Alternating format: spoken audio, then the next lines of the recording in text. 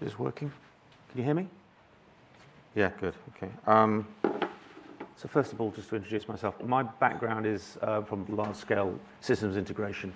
I spent 10 years at Capgemini building the concept of what is an architect and things like that. And then I spent some time operating an enterprise that spent effort identifying what IT assets there were in an organization. So actually tracking what was there. And part of that led on to the cloud, because it turns out that most companies don't know what they've got in their data centers and the rest of the estate. So this is based on my experience in those spaces. It's my perspective on how I think the software engineering world sees application development is evolving at the moment in the context of IPv6. I also spent some time building IoT systems. So I designed the system that's now British Gas Hive system. So I've got quite a bit of experience in consumer-based IoT. And IPv6 was one of the things that I moved to there quite early on, and it wasn't taken up well. Okay. Now, you've seen the earlier graphs of Google's view of the world and how it's adopting IPv6. This is some data that I've split out since 2015 when I was looking at IoT, which shows the per country variation in the Google numbers. Now, ignore the big jumps, because I think those are largely down to measurement changes rather than anything else. But it is pretty clear when you look at this, there hasn't been a huge uptick. And we know that the average age of an application from the stuff I was looking at, where applications in the environment, is about 7 years. There hasn't been any sudden uptick later on. So it's not reaching top of mind for those who are defining what applications should do and how they should work within an enterprise. It's just the point on that. Okay. I'll come back to these countries in a few minutes as well. Okay. So this is just for those of you who are not familiar with development. This is a world-class development approach. And you start at the left with an idea. You build an executable specification. So those are the tests that you use to confirm that you built what you think you're going to build. You don't have a set of documents describing what it's going to do. That's captured in the executable spec. You then start writing the unit tests for the individual components. Then you get onto writing the code. Then you get some code which does the build and the deploy, and then you run it in the runtime environment. And there are loopbacks on all those layers. Just want to make sure you're all familiar with that sort of model. That's the best. Most legacy systems don't have that kind of quality. It's not uncommon to find systems in an environment where there is no source code, for instance, which isn't a great situation to be in when you're trying to move things. Okay, this is the bit from the right-hand side of that. And from a development point of view, there are at least 4, probably more, different environments that you need to be working with. And the key thing is that they need to be the same from the point of view of the software that's being developed. Now, that includes the stuff that sits on the developer's desk through to the stuff in production. And if there's any variation in that, particularly in the operational use cases, it means your environment isn't going to work the way you want it to. Now, a key issue about that is that the last time I looked, Docker didn't work on an Apple Mac in IPv6. Which is a bit bizarre. Since the world is moving towards container-based delivery, you'd think it would have some of that. There actually seems to be some pushback amongst the Docker community for using v6 at all, which I find very odd. I had a discussion with the Docker Swarm people, and they said, yeah, we've heard of IPv6, but we don't want to use it. And the reason is they're like NAT, unfortunately. And everybody's very familiar with NAT. Anyway, I'll come on to that in a second. So you've got to be able to mock out the external dependencies as well and make sure that the environment as it's running looks the same, so you can see what's going on. Okay. And this is the basis of the DevOps model, where the developers are responsible for the runtime environment and making sure it's maintained, managing the service levels, making sure they're being met. If you don't combine development and operations, what happens is the developers throw it over the wall, operations implement something that's a bit like the software but not quite the same. The operations build a whole set of tools to try to manage it, and it falls over and nobody knows what's going on. It costs a lot of money to get things back. If you make the developers responsible for fixing things or finding what's gone wrong, then things get fixed very quickly. This system here is one from a real environment. It's an international money trading environment. And I know that the cycle time from checking in a line of code change, whether that's in the functional code or the behavioral code, or the stuff for changing the deployment, to getting it into production is 1.5 hours in that particular case. And that includes all data migration, data testing, scale testing, and everything. That's the best, unfortunately. The worst is not like that. Okay. So to come back to the point, IPv6 is not really a burning issue for most enterprises that I see. I've talked to a number of development teams and marketing people about this. And unfortunately, unlike Y2K, there's no burning platform.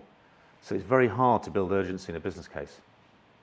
I'm seeing does anybody agree with that? Or do we think that's a bit odd? Yeah? Tom, you're looking like you're a bit query. Go on, ask me. Okay, all right. Okay. Another comment is that when IP addresses are embedded in an application, it's a bit like the Y2K problem in that it's embedded in the code somewhere, and it's not easy to spot where it is. So if you don't have the test situation, trying to pull it out can be very difficult. And it could include the stuff that Veronica was on about in terms of the automation process. You want to put into the automation process knowledge about what a particular IP address represents. Is this a production environment? Is this a development environment? One of the common problems you get with automation is that people accidentally deploy the new system to production before they do it to development, which doesn't work very well. There has been some progress amongst the internet natives, notably Meta. Less so I've seen amongst the cloud developers. And it's good news to hear that AWS and what have you are starting to come forward. But I'm not convinced that they put it as a first-class solution. They still like to give the developers the comfort of knowing that they can use NAT. And the developers naturally go to NAT because if you look at the right-hand side there, those numbers there for the different countries represent when IPv6 would be 75% of the market in those countries. And based on the first page things. Now, if I'm setting out with a new application, I don't really want to cut out 25% of my market straight away. So, and if I'm a developer, I don't really care what happens after 2028 because I've got to move on to do something else. So how do I get it to the top? And I think the only way you can do it is you start to talk to senior management and get them to buy into it. And you need the same sort of approach that Zuckerberg took at Meta.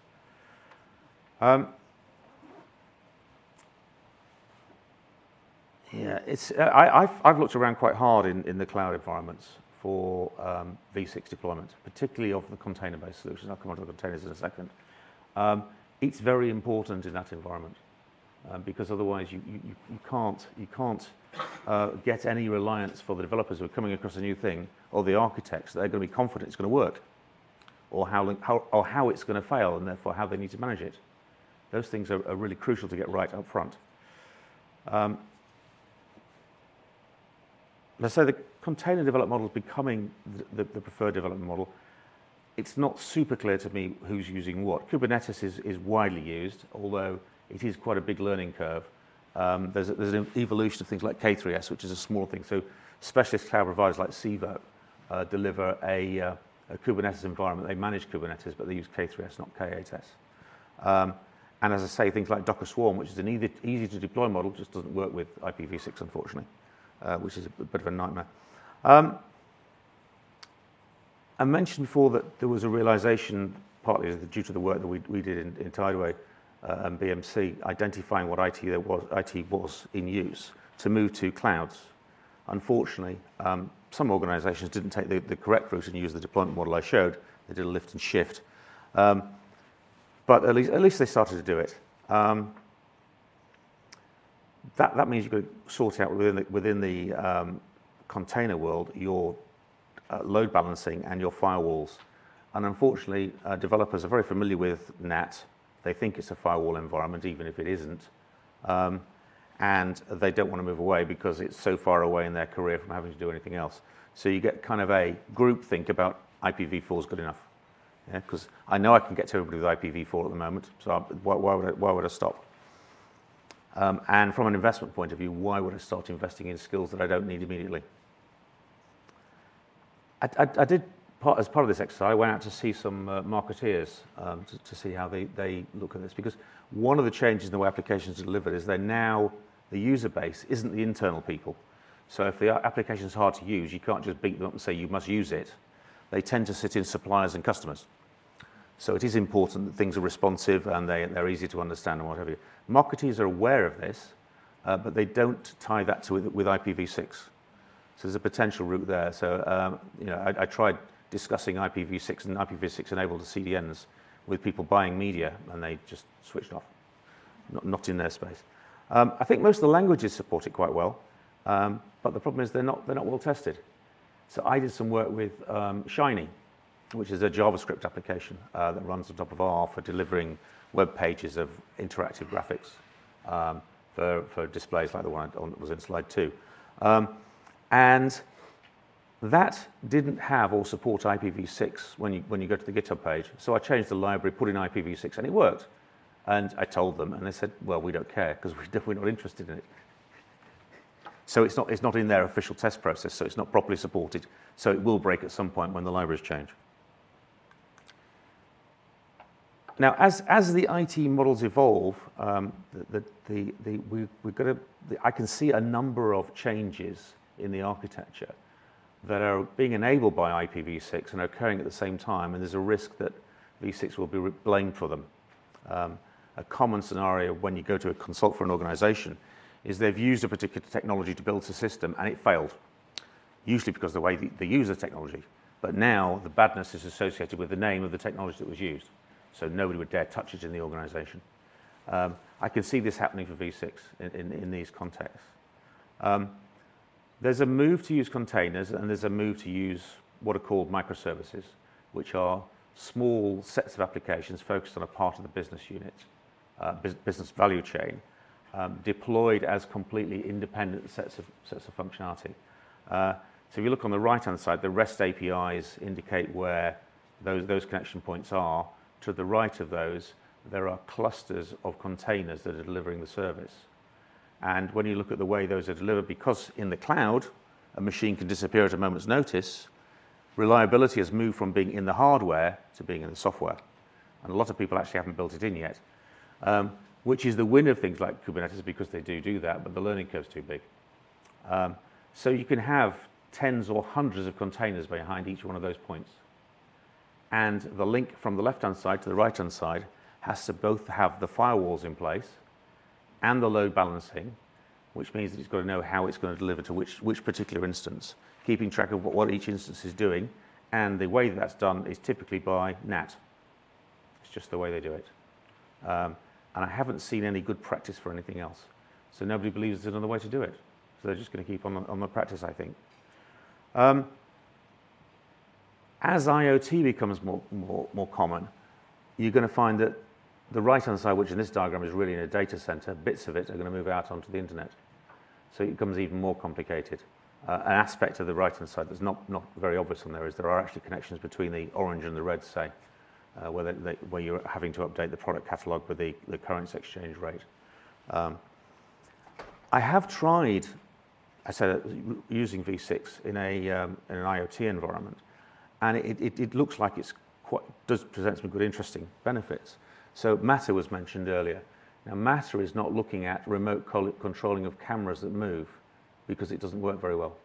And that's the same as the situation I found. It was taking 30 seconds to set up a connection to a camera to control it, which isn't a useful use case. It doesn't work. And it was costing 30% more for engineering time to build it.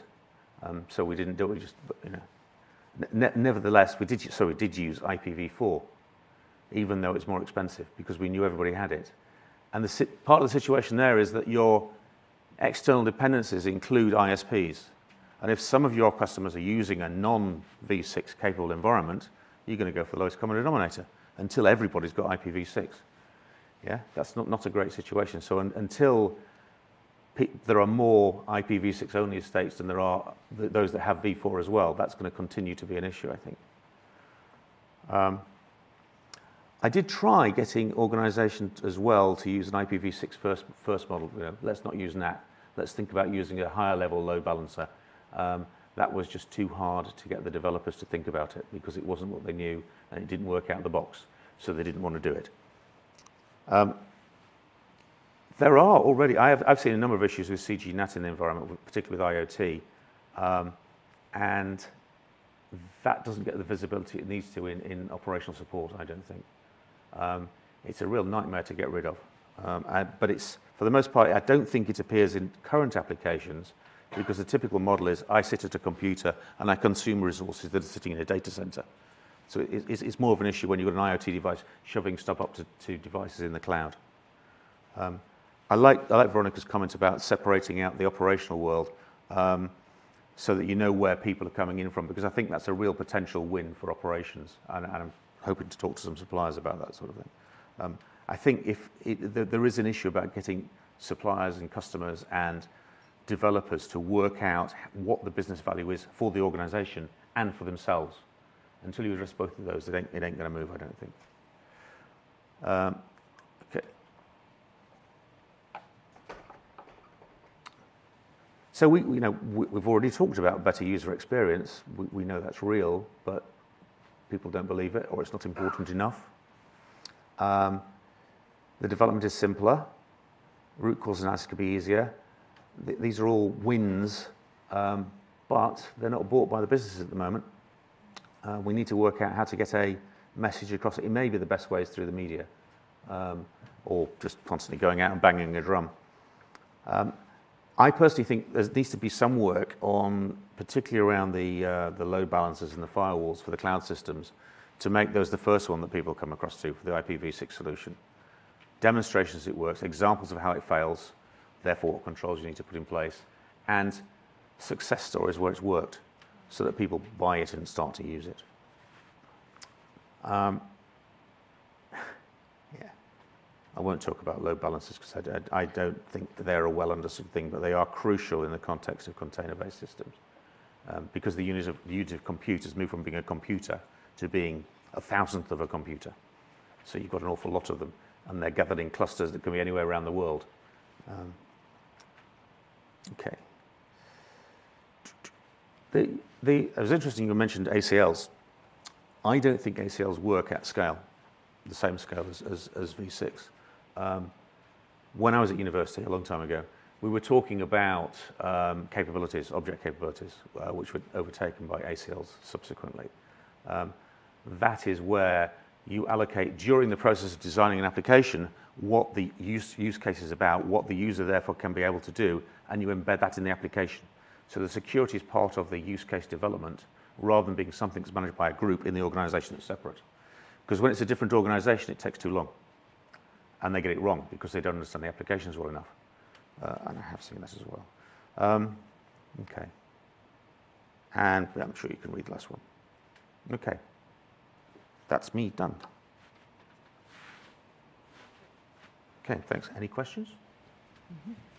There's one from Tom, I know that. I'll let someone else go first. Saving the best till last. You made a good point there about IPv4. When you get more IPv6 than IPv4, that's going to be the tipping point. You've also touched on CGNAT.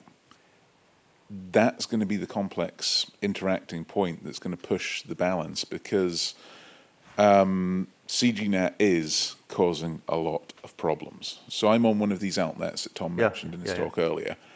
They are on their default provision CGNAT for IPv4 with native IPv6. Yeah. Fine throughout the day mostly if you're on the CGNAT provision. You can pay more money to get global IPv4, and I do. But most of my students who are on the same network are on the CGNAT, and they find that their network quality on V4 is abysmal. You're talking dropped sessions, you're talking half-loaded pages, all of that. The risk for you is that is not a level playing field of the market. Exactly. It might be resisted by the big players. Well, there's more and more of these outlets are going CGNAT as more and more of the mobile phone providers. But it might be that that's a barrier to entry, so the big players are going to enjoy that. True. But it does mean that it's not just a cut and dry when we get IPv6 only. It means that when you get lower quality IPv4, and we are heading that way. Yeah, no, I'd agree with that. I think the issue from the enterprise point of view is that it needs to be visible to the enterprise application developers, and they don't see that. I have seen the instance I saw was with a large UK telco that doesn't have IPv6, and I found one particular mast would occasionally get CGNAT problems, and you can see it.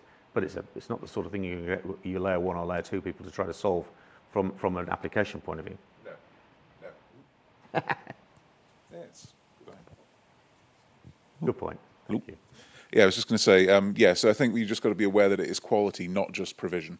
No, quality is the whole thing. You're absolutely right. Good to put that. Any more queries? There's one more over here. Whilst we're getting over there, Yeah. I was going to suggest that this felt like a very cynical view. So it's quite a sort of looking at the situation as it has been, not necessarily the situation as it could be or should be in the future. And I was thinking quite a bit about what you said about Y2K, and Graham obviously mentioned this just now, but the parallel to Y2K, the biggest one so far is the Unix epoch that we know about, the 2038 bug, where that goes to round to zero again and runs out. Are any of the folk that you've been out and spoken to worried about that yet? Some are, yes. That's good. That's very good. But I feel as if we are in a situation where we are considered experts, consultants, and everything forth in the future, when we hit a roadblock and someone says, "Oh, I don't worry about that," do we stop at that point? No, and part of the selling process is to say, if you carry on down this route, this is the stuff that I want to get in, I think should be coming out in the documentation, saying that if you continue using NAT, and part of the issue is you've got to get rid of NAT entirely, I think, then or as much as possible, yeah, then you're going to lead yourself into these sort of problems, things like CGNAT and what have you. And what you're doing is you're building up tech debt. Now, as the rest of as the internet expands, you're going to find that a lot of your legacy environments are going to cost you more to fix. But you need to get people who are senior enough and going to be around long enough to feel the pain of that happening in 5 years' time. Well, yeah. I mean, there's certainly a lesson to be learned from Meta and various other large companies that are very engineer-led, where they haven't sort of almost bullied their development teams into meeting a deadline and saying, well, do whatever you can, make it cheap.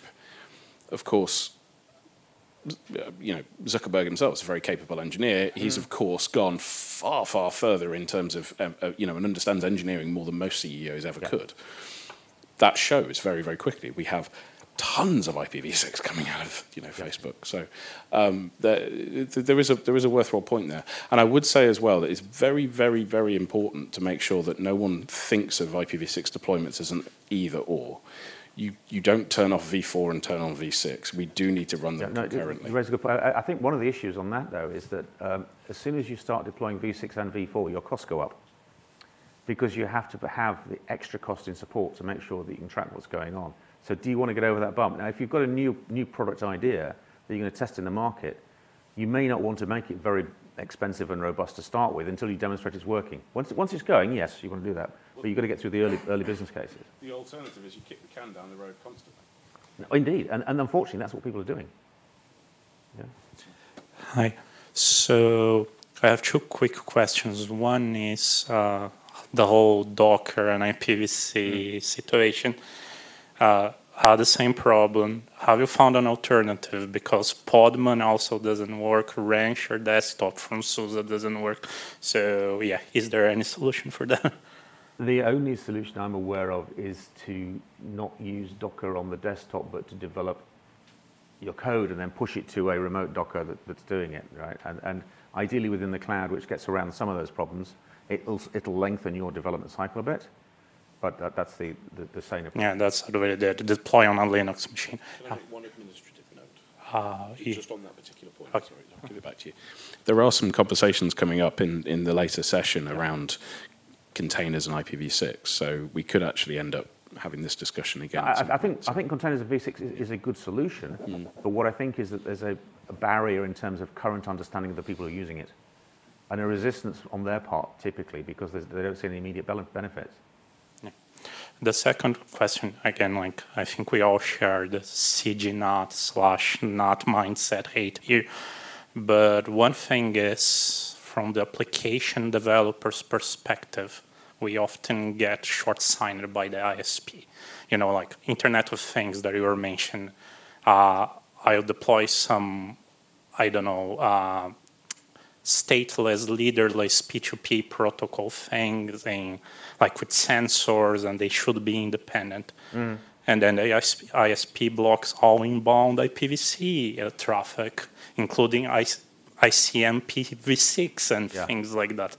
So one thing is the NAT mindset, ends up like, okay, let's firewall everything to keep things cheap or secure. Sure. I mean, the issue at the moment there is, particularly the space I was looking at, which was consumer IoT, because you can't guarantee that you've got V6 everywhere, you have to cope with V4 anyway. So you have to get your devices to call up and you're running Stun or ICE, or you're running some node in the cloud that you talk to that you then, and it sustains a link to it, and you talk to it, talk the devices that way. And then you're running a kind of a shadow network, which isn't a great model. It'd be much better if you could do it in V6, but that's the only pragmatic way, because otherwise you find you've got a bunch of customers that are using something that you then can't get to. Now, if your marketing budget says, I'm happy to avoid that market segment, that's fine, but typically no, especially when you're starting, because you want to grab everything you possibly can. Yeah, that's fair enough. The thing is, you can't, even as a large business, you can't really, I couldn't negotiate a contract where I could use IPv6 as it meant to be like, I have control of the firewall. The ISPs just block it at the trunk. That's the main complaint at the moment. Yeah. No. Any more questions for Tim? One at the front. I'll get down. Thank you. Are we running out of time? Sure, yeah. Okay. So just one pointer in regards to bootstrapping or starting new prototypes. What we saw in Switzerland is that it was actually very, very successful at hackathons to give people just their own /64 or even their own /48 and get them started with the applications. So while you're absolutely right, like when you go production, you still have the needs for IPv4 connectivity at the moment. But for actually getting developers up and including Docker and Co. I'm not going too much into this right now, but you can actually get people, developers with IPv6 and tell them, hey, you are worldwide, globally reachable. Just put your application on your notebook, go ahead. Yeah. So this is a very cost-effective solution if you're not yet into the production mode. Just that's a really good idea. If you can find the route to those developers, absolutely. I think that's a really good idea. Got it. Thank you. Thank you very much, Tim. I would just say to everybody that with Tim and a few other people, based on the discussion that happened at the annual meeting in November, we're basically working slowly on the way how we could actually encourage the developer community to change this mindset, to let go of NAT. It's very hard, and I think, as Nico said, these outreach events, hackathons, what was happening in Amsterdam last week, where they talked about the IP4 scarcity as the main driver for IPv6 deployment in Kubernetes, etc. Honestly, I think even though the picture might not be as rosy, it's a reality, and let's take it as an opportunity for having these discussion debates, and changing it. So thank you very much, Tim. Appreciate. Okay. Thank you.